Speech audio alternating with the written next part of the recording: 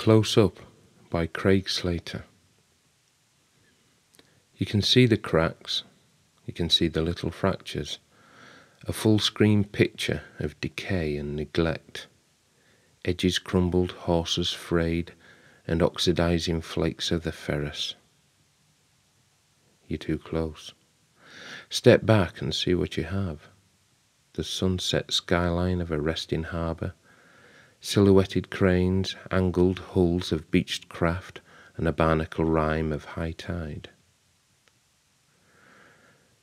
Your hairs are greying, your once plump lips recede, crows leave footprints around your eyes, the skin of your hand, no more elastic, unlike your waistband, feels dry and thin as your tolerance. But you're too close.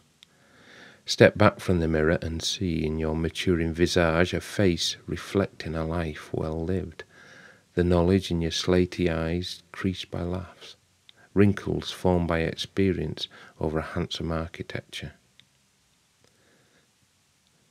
You don't connect as you once did, a bland, repetitive existence, raised pulses only from arguments, work, eat, sleep, work. Their stony-faced reflection of your granite-hewn scowl arouses only resentment.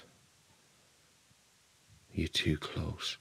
Recall the attraction of distance, when you were excited by discovery, when time apart made time together sweeter, when you looked past the imperfections and saw only the beauty within. Step back from the grindstone, give yourself a little room, encourage living, and review yourselves from a distance.